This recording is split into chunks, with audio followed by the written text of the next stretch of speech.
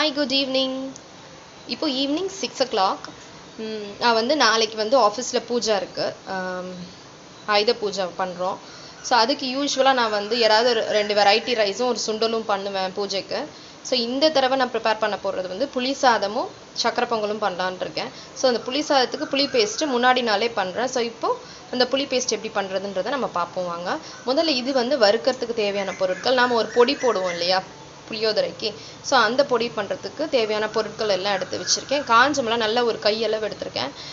ஒரு 2.5 table spoon அளவு கடலைப்பருப்பு, அப்புறம் வெந்தயம் 1.5 டேபிள் ஸ்பூன். நிறைய போட வேணாம், ரொம்ப கசந்து போயிடும். ஸோ கொஞ்சமாக வெந்தயம் எடுத்துக்கோ. மிளகு, கருப்பெள்ளு, ஒரு 2 டேபிள் ஸ்பூன் அளவு தனியா. இதெல்லாம் தான் நமக்கு வந்து தேவையான பொருட்கள். இதை வந்து ஒவ்வொன்றையும் தனித்தனியாக வறுக்க போகிறோம். எல்லாத்தையும் சேர்த்து வறுக்கணும்னு அவசியம் கிடையாது. ஸோ ஒன்று ஒரு டைமில் வறுபடும். ஸோ அதனால் ஒவ்வொன்றையும் நான் தனித்தனியாக வறுக்க போகிறேன். முதல்ல காஞ்ச மிளகாய் போட்டு வறுப்போம், அப்புறம் இதை வறுப்போம், அப்புறம் இது ரெண்டுத்தையும் சேர்த்து வறுத்துக்கோங்க. எள்ளு தனியாக வறுத்துக்கோங்க, தனியாக தனியாக வறுத்துக்கோங்க. இதுதான் அந்த பொடி பண்ணுறதுக்கு. ஸோ அப்புறம் வந்து புளி ஊற போட்டு வச்சுருக்கேன் பாருங்கள், நல்ல புளி தண்ணி, ரொம்ப திக்காக கெட்டியாக எடுத்து வச்சுருக்கேன்.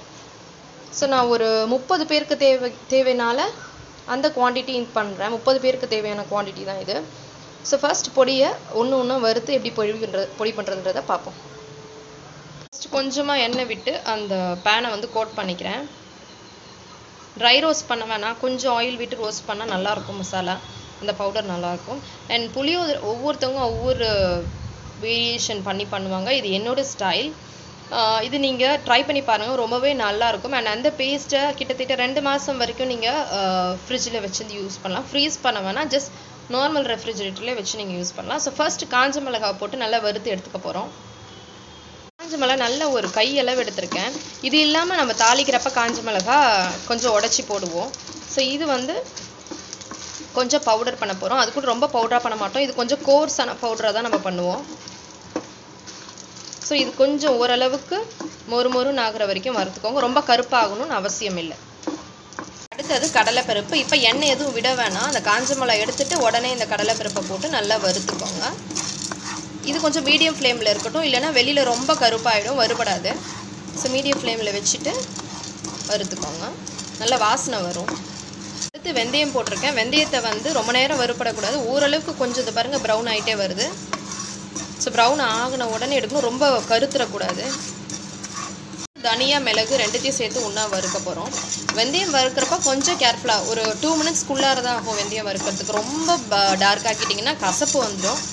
ஸோ வெந்தயத்தை மட்டும் கொஞ்சம் பார்த்து வறுக்கணும். ஸோ இதுவும் கொஞ்சம் வாசனை வந்தோடனே இதை ரிமூவ் பண்ணிவிட்டு அடுத்தது எள்ளு மட்டும் கொஞ்சம் பொரிஞ்ச உடனே எள்ளையும் நம்ம இறக்கிடலாம். எள்ளு வந்து 1 டேபிள் ஸ்பூன் அளவு தான் போட்டிருக்கேன். அது ஒரு வாசனைக்காக தான். எள்ளு வந்து கொஞ்சம் பொரியுது பாருங்கள், பொரிஞ்ச உடனே நம்ம இறக்கிடலாம். ஸோ இப்போ பொடிக்கு தேவையான அத்தனை பொருளையும் நம்ம வறுத்து வச்சுட்டோம். நல்ல வாசனை வரும். இது அந்த வாசனையிலே கண்டுபிடிக்கலாம் அது எந்த அளவுக்கு நல்லா வறுபட்டுருக்கு அப்படின்னு சொல்லிட்டு. ஃபர்ஸ்ட் வந்து நான் என்ன பண்ண போகிறேன், இந்த பவுடர்லாம் முதல்ல நல்லா பவுடர் ஆக்கி எடுத்துக்க போகிறேன். அப்புறம் காஞ்ச மிளகாவை பொடிச்சிக்க போகிறேன் தனியாக. யூஸ்வலாக கோயில் புளியோதரைலாம் அந்த காஞ்ச மிளகாய் உங்களுக்கு தெரியும், தனித்தனியாக அப்படி குட்டி குட்டியாக பிட்ஸாக இருக்கிறது தெரியும். அது காரணம் என்னென்னா, இந்த காஞ்ச மிளகாய் அவங்க தனியாக பொடி பண்ணி மிக்ஸ் பண்ணுவாங்க. அண்ட் இது எல்லாத்தையும் ஒரு பொடியாக நம்ம பண்ணிக்க போகிறோம். ஸோ அதை மாதிரி தான் இப்போ உங்களுக்கு பண்ணி காமிக்க போகிறேன். இப்போ வந்து தனியா வெந்தயம் அந்த பொடி இது தனியாக அடித்து வச்சுருக்கேன், நல்ல பவுடராக அடித்து வச்சுருக்கேன். அண்ட் அடுத்தது காஞ்ச மிளகாவை நான் வந்து இப்படி தான் பவுடர் பண்ணி வச்சுருக்கேன், ரொம்ப ஃபைனாக பவுடர் பண்ண வேணாம். ஸோ இது தனியாக வச்சுருக்கோம், இது தனியாக வச்சுருக்கோம். அடுத்தது தாளிக்க போகிறோம். ஸோ கொஞ்சம் பெரிய வானல் எடுத்திருக்கேன், அதுவும் ஈய வானல் தான் என்கிட்ட கொஞ்சம் நல்ல பெருசாக இருந்தது. ஏன் பெருசாக எடுக்கணும் அப்படின்னா, புளியோதரை சுண்டி வர்றப்ப கொஞ்சம் மேலே தெரிக்கும், அது தெரிக்கிறத அவாய்ட் பண்ணுறதுக்காக பெரிய வானலாக நான் எடுத்திருக்கேன். ஸோ இதில் முதல்ல நம்ம நல்லெண்ணெய் விட்டுக்கோங்க, கொஞ்சம் நிறக்க விட்டுக்கோங்க. இது இல்லாமல் நம்ம ரைஸ்லேயும் இன்னும் கொஞ்சம் நல்லெண்ணெய் மிக்ஸ் பண்ணுவோம். ஸோ இது வந்து நல்லெண்ணெய், நான் பியூராக நல்லெண்ணெய் எடுத்திருக்கேன். நீங்கள் நல்லெண்ணெயும் சமையல் எண்ணெயும் வேணும்னாலும் யூஸ் பண்ணிக்கலாம், இல்லை கடலை எண்ணெயும் யூஸ் பண்ணலாம்.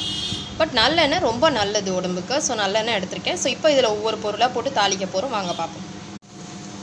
ஸோ எண்ணெய் நல்லா சுட்டதுக்கப்புறம் நான் கடுகு ஆட் பண்ணியிருக்கேன். நல்ல நிறக்க கடுகு நிறையா இருக்கட்டும், ஏன்னா நான் எப்படி ஒரு 30 பேருக்கு செய்கிறதுனால நான் எல்லாமே கொஞ்சம் ஜாஸ்தியாக தான் போடுறேன். நீங்கள் உங்கள் குவான்டிட்டிக்கு ஏற்ற மாதிரி நீங்கள் மாற்றிக்கலாம். ஃபர்ஸ்ட் நான் கடுகு போட்டிருக்கேன், கடுகு நல்லா பொரியணும். உளுத்தம்பருப்பு, அடுத்தது கடலைப்பருப்பு,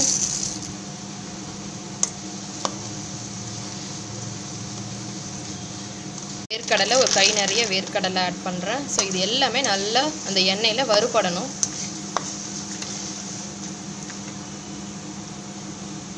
அடுத்தது காஞ்ச மிளகாய், கிள்ளி வச்ச காஞ்ச மிளகாய்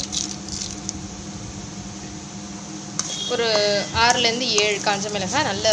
ஸோ இது எல்லாத்தையும் மீடியம் ஃப்ளேமில் வச்சுட்டு வறுத்துக்கோங்க. பொடி நல்லா 2 டேபிள் ஸ்பூன் ஆட் பொடி வச்ச புளி தண்ணி ரொம்ப கொஞ்சம் திக்காக இருக்கும்.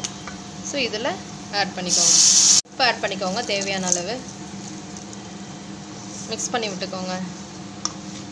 நல்லா கொதிக்குது பாருங்கள். இது வந்து அந்த கொதிச்சு அந்த புளியோட பச்சை வாசனை போகணும். போனதுக்கப்புறம் தான் நம்ம அந்த பொடியெல்லாம் போடணும். பச்சை வாசனத்துக்கு போகிறதுக்கு முன்னாடி போட வேண்டாம். ஸோ இது கண்டிப்பாக ஒரு 10 நிமிஷம் நல்லா கொதிக்கிட்டோம். கொதிச்சதுக்கப்புறம் நம்ம அந்த பொடியெல்லாம் 1 by 1 ஆட் பண்ண போகிறோம். ஏன்னா நல்லா கொதி வந்துடுச்சு பாருங்கள். இது வந்து மீடியம் ஃப்ளேம்லேயே கொதிக்கிட்டோம், ஹையில் வைக்க வேணாம், அடிப்பிடிச்சிடும். ஸோ கொதி விட்டு எண்ணெய் நல்லா மேலே வந்திருக்கு இல்லையா. ஸோ இப்போ வந்து ஃபஸ்ட்டு இந்த காஞ்ச மிளகாய் பொடியை நான் ஆட் பண்ண போகிறேன். இந்த பொடியை தேவையான அளவு ஆட் பண்ணிக்கோங்க. ஸோ இப்போ 2 பொடியும் ஆட் பண்ணதுக்கப்புறம் நல்லா சுண்டி வரட்டும், வெயிட் பண்ணுங்கள். இப்போ நல்லா எண்ணெய் தழும்பி மேலே வந்துருச்சு, கொதிச்சு ரெடி ஆகிடுச்சு. இப்போ வெல்லத்தை ஆட் பண்ணுறேன். நான் பொடித்த வெல்லத்தை ஆட் பண்ணுறேன். நான் ஆஃப் பண்ணிட்டேன். இது நல்லா ஆறின உடனே தான் நம்ம வந்து ஒரு பாட்டில்லையோ இல்லை ஒரு சில்வர் டப்பாலையோ போட்டு அடைச்சி வச்சுக்கலாம். அடைச்சி வச்சுட்டு தேவைப்படுறப்போ நம்ம வந்து யூஸ் பண்ணிக்கலாம். ஸோ இதை வந்து நல்லா ஆறட்டும். ஆறினோடனே நான் பாக்ஸில் போட்டுட்டு நாளைக்கு எப்படி ரைஸில் இதை எப்படி மிக்ஸ் பண்ணணும் அப்படின்றத நாளைக்கு நம்ம பார்ப்போம். ஸோ நம்ம புளியோதரை பேஸ்ட் நல்லா ஆறிடுச்சு. ஆறினோடனே நான் ஒரு பவுலில் இதை மாதிரி எடுத்து வச்சுருக்கேன். ஸோ இப்போ வந்து இதை ரைஸில் நான் மிக்ஸ் பண்ணி உங்களுக்கு காட்டுறேன். ஸோ இப்போ பார்த்தீங்கன்னா நான் அந்த புளியோதரை பேஸ்ட்டை ரைஸில் நல்லா கிண்டியிருக்கேன். மேலே கொஞ்சம் ஃப்ரெஷ்ஷான கருவேப்பிலை போட்டிங்கன்னா, கருவேப்பிலை போட்டு நல்ல சூடான ரைஸில் மிக்ஸ் பண்ணி விட்டுட்டிங்கன்னா அந்த கருவேப்பிலை வாசனையோட ரொம்ப நல்லாயிருக்கும். அண்ட் இதில் வந்து நான் கொஞ்சம் நல்லெண்ணெய் விட்டுருக்கேன். உப்பு தேவைக்கு ஏற்ற மாதிரி நீங்கள் ஆட் பண்ணிக்கலாம். ஸோ நம்ம பண்ண அந்த புளியோதரை பேஸ்ட்டோடைய ஃபைனல் அவுட்கம் ரைஸோட மிக்ஸ் பண்ணதுக்கப்புறம் இப்படி தான் இருக்குது. ஸோ இப்போ என்னோடய வெர்ஷன் ஆஃப் புளியோதரை நான் ரெடி பண்ணி உங்களுக்கு காட்டிட்டேன். நீங்கள் கண்டிப்பாக இதை ட்ரை பண்ணி பாருங்கள், ரொம்ப நல்லாயிருக்கும். புளியோதரைக்கு ரொம்ப முக்கியமான விஷயம் கைப்பக்குவம். நம்ம எவ்வளோ காரம் போடுறோம், எவ்வளோ புளிப்பு போடுறோம் அப்படின்றது ரொம்ப முக்கியம். அது பை ப்ராக்டிஸ் உங்களுக்கு வந்துடும். முதல்ல நீங்கள் கொஞ்சம் குவான்டிட்டியாக ஆரம்பிச்சிங்க அப்படின்னா உங்களுக்கு தெரிஞ்சிடும் எவ்வளோ புளி போட்டு எவ்வளோ காரம் போட்டால் கரெக்டாக இருக்கும் அப்படின்றது உங்களுக்கு கண்டிப்பாக தெரியும். பண்ண அது பை ப்ராக்டிஸ் உங்களுக்கு வந்துடும். ஸோ கண்டிப்பாக ட்ரை பண்ணி பார்த்துட்டு எப்படி இருக்குது அப்படின்றத எனக்கு கமெண்ட் பண்ணுங்கள். தேங்க்யூ.